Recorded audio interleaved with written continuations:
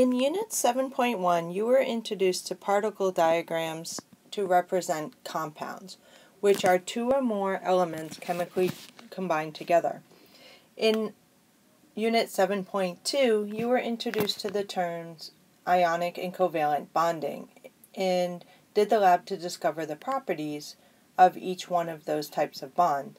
In this unit, you're going to look at how do those bonds actually form in terms of what's happening with the electrons. In the Lewis dot diagram activity that you did before this section of notes, you should have discovered that bonds are formed in two ways. They're either the transfer of electrons, so giving away electrons, or accepting electrons, or the sharing of electrons. So in this unit we're going to look at why do some elements give away their electrons while others accept, and then why do some share. The number one reason that atoms give away, transfer, or share electrons is that they want a full outer shell, and to achieve the octet rule, which means 8 valence electrons.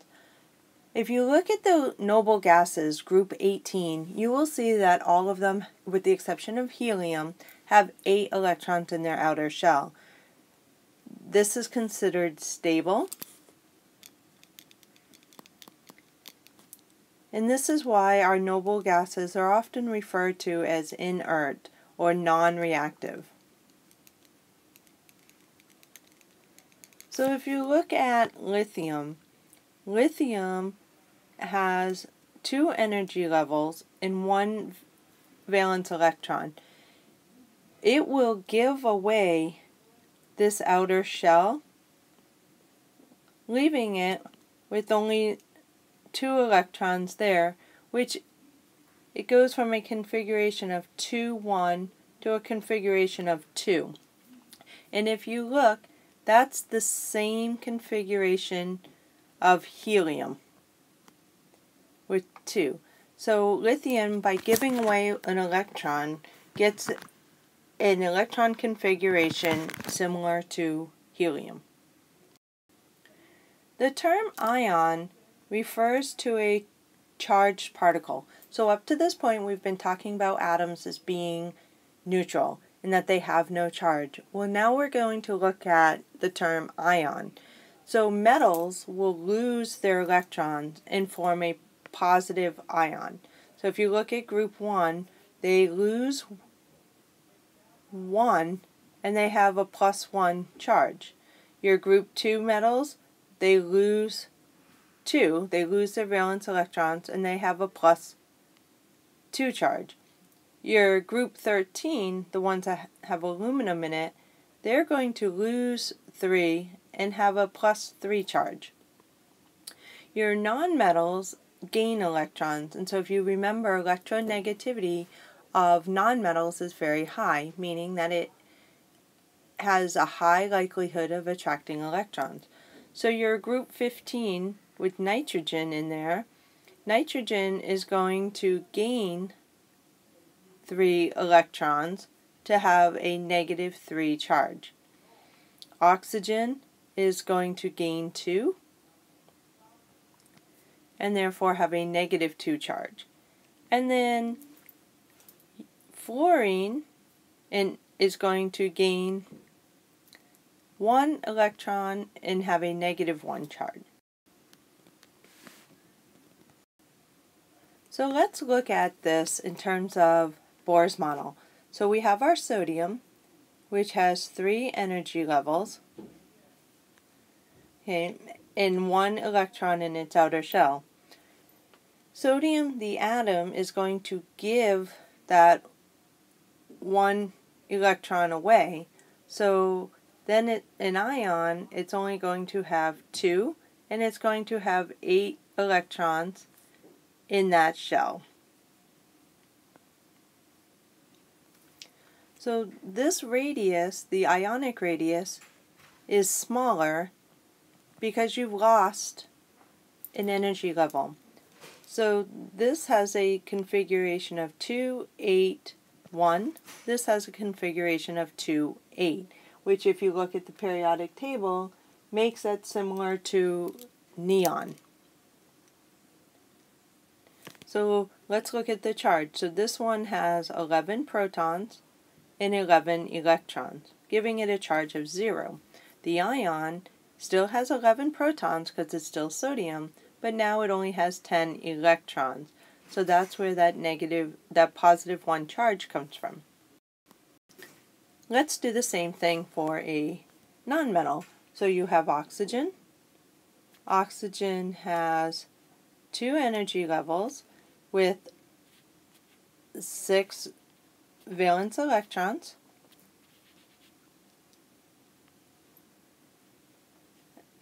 Giving it a configuration of 2, 6. An oxygen ion, it's going to gain 2 electrons,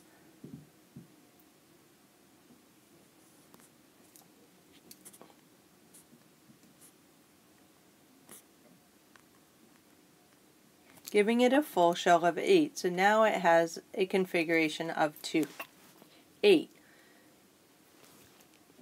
This radius, the ionic radius, is larger because the electrons are able to pull away from the attraction of the protons. So here we have 8 protons and 8 electrons, giving us a charge of 0. Over here you have 8 protons still, but now we have 10 electrons, giving us a charge of -2. Let's look at how a Lewis dot diagram for ions is different than the Lewis dot diagrams for atoms. So let's draw sodium's dot diagram. This is as an atom. When we draw it as an ion, sodium loses 1 electron. So when you do its dot diagram, you're going to do brackets within the symbol and then the charge now up in the upper right hand corner. For oxygen, oxygen's dot diagram originally was 6 and it's going to gain 2. So you're going to draw the box with its symbol. This time you're going to show all 8 valence electrons around the symbol and then a charge of -2.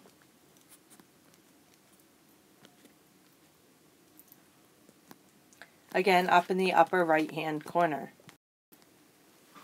Alright, so let's look at the 2 types of bonds that can be formed now in terms of what's happening with their electrons. The first one is an ionic bond. Ionics are the ones that give or transfer electrons. Look at this example here. Electrons from sodium are transferred to chlorine. And you can see that up here where they're transferring their electrons. So that means that sodium is losing its electron and it's becoming a positive charged ion. And chlorine is gaining, so therefore it's becoming a negatively charged ion. So if you remember, ionic bonds are the formation between a metal and a nonmetal.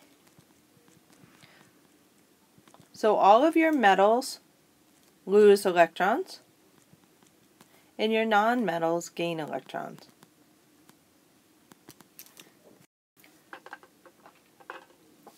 Our next type of bond are the covalent bonds, and these are the ones that share the valence electron. So neither of them get the electron solely to itself. It's kind of shared in the middle of the 2 nucleuses.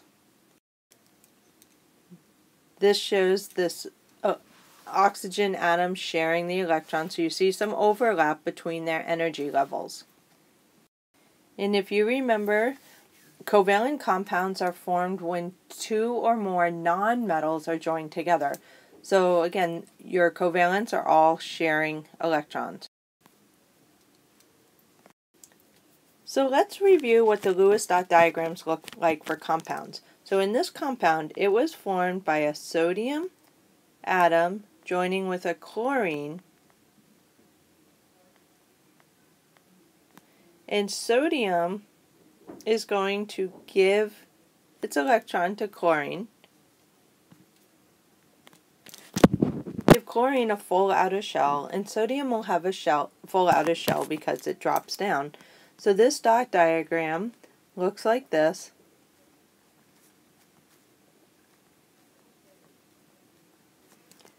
Or they can also be represented like this, where this line represents 2 electrons. So every time you see a bond between 2 elements, the more lines there, the more electrons that are being shared. So let's look at magnesium. It has 2 in its outer shell. Fluorine has 7. So this magnesium can give 1 to the fluorine, and then the fluorine is full. But the problem is magnesium still has 1 left, so it has to give it to another fluorine. So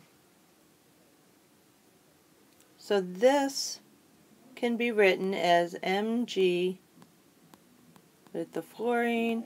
Again, it has its bonds. And then we put the other one on the other side, in which it then can be written as F with the bar. Okay. And then our last one, water. Again, hydrogen has to give away 2, and oxygen will accept them.